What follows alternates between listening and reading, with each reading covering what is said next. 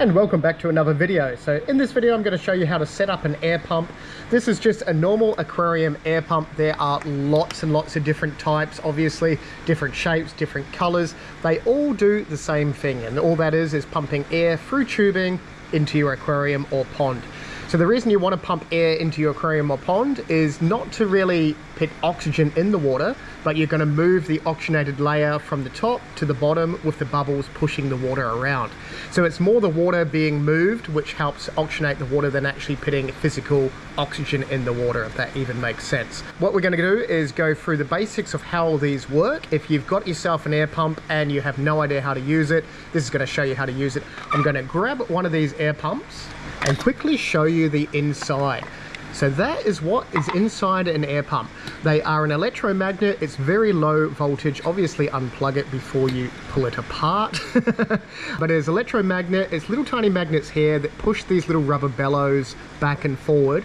And these going back and forward with a little valve inside there, which is a flapper valve, which is that thing there, that pushes the air out. So it pushes in and in and in, and then the air keeps pushing out.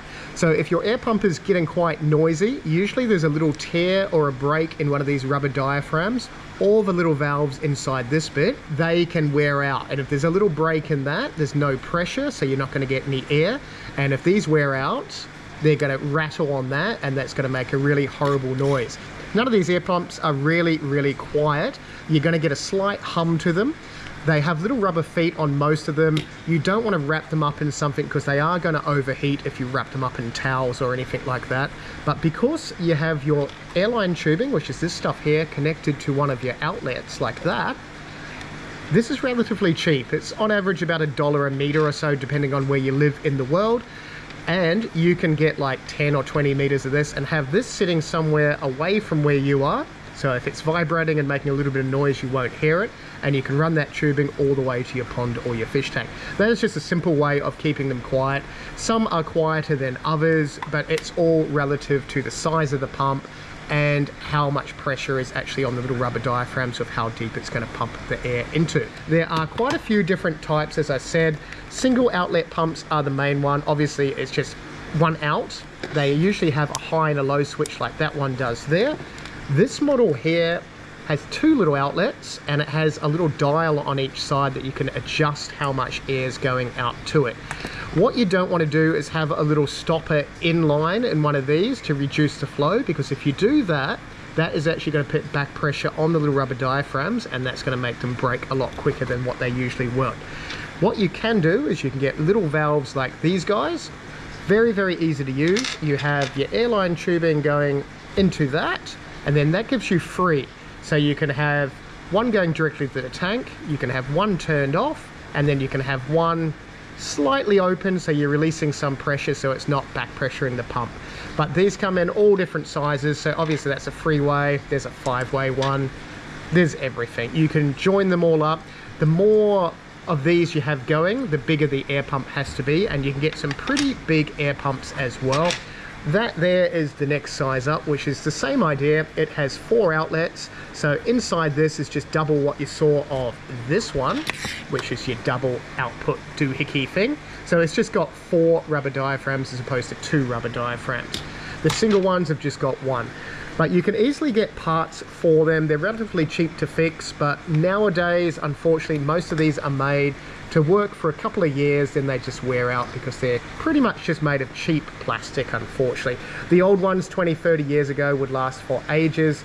These ones, it's kind of after a year or two. You can replace the parts, get another year or 2 out of them, but they don't last like 20 years like they used to, unfortunately.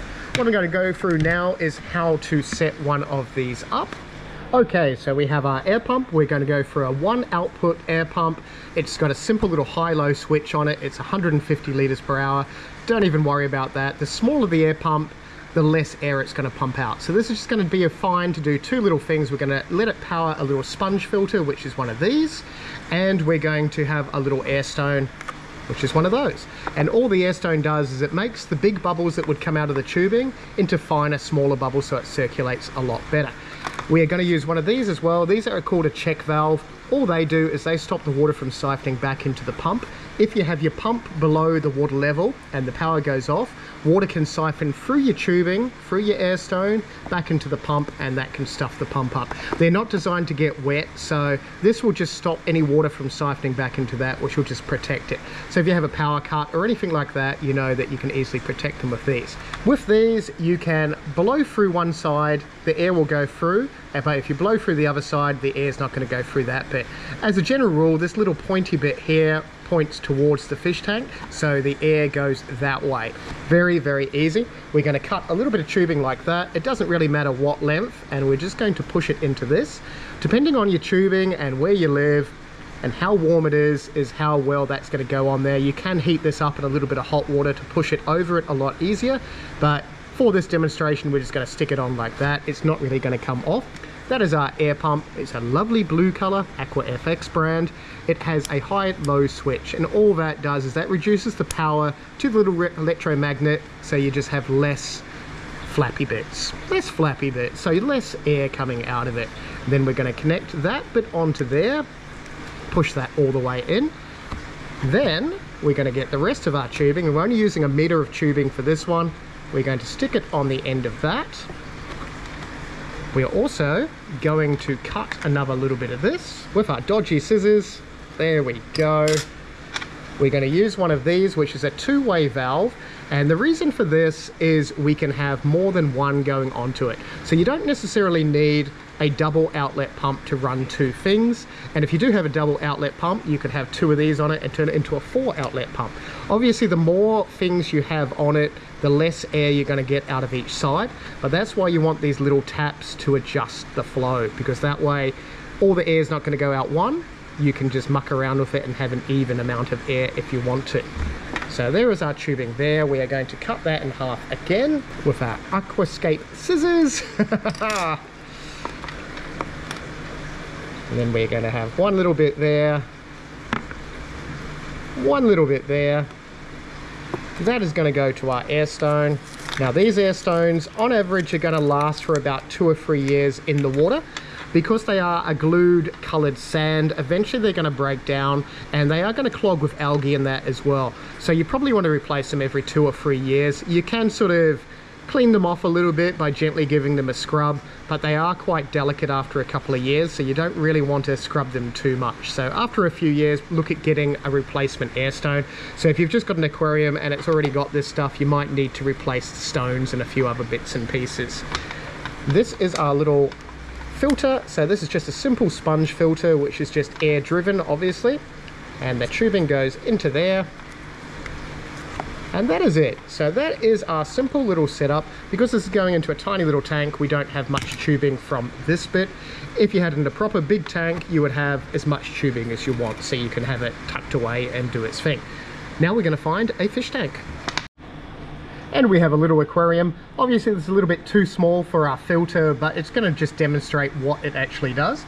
So we have our air stone like that. What we are going to use as well is one of these, which is just a little suction cap that's designed to clip onto the airline tubing. There are lots of different ways of doing this. You can bury this under the gravel and have your bubbles come up as well, but we're just going to use the little suction cap and place it there. And that's going to stop it from rising when the air gets pumped through it, because sometimes you'll get too much air. This will keep rising to the top. A little rock or something like that is going to work perfectly fine as well. This is our filter. So these are designed for a slightly bigger tank. We do have smaller filters as well. Ideally, you want this filter, this little top bit, to be under the water. We are going to turn it on and look for bubbles. And because we have 2 going from 1 pump, we have bubbles coming out of that, no bubbles coming out of that. If we reduce the air to that one, all the air is going to go out that one. So we might hook it on to the bigger setting. So it's now on the higher setting. Then we can just adjust so we get bubbles coming out of both. And there we go. That way we have bubbles coming out of the air stone and our filter. I don't know if you can see that. They're there somewhere. I'm going to top it up with water. And that is so much better. So if we do lose power or the power gets turned off for some random reason, the water is not going to siphon back into our pump because of our one-way valve. Another way of doing it is having your air pump higher than the tank. If you've got your air pump higher than the tank, obviously it's not going to siphon back into it. But because the air pumps can rattle around and get noisy, you don't really want to keep them on the lid of your aquarium or anywhere where there's glass or something rattly to just make a noise. You're always going to hear a slight vibration or hum to them. And that is the basics of setting up an air pump with an air stone and a little sponge filter. This is suitable for like about a 60-litre tank. So what's that, like 20 gallons or so? Not this tiny little tank here. If there were fish in here, it would be a bit of a spa pool, but you get the idea. Thank you very much for watching. If you found this useful, just click the thumbs up so I know, and I'll make more videos. We will see you in the next video.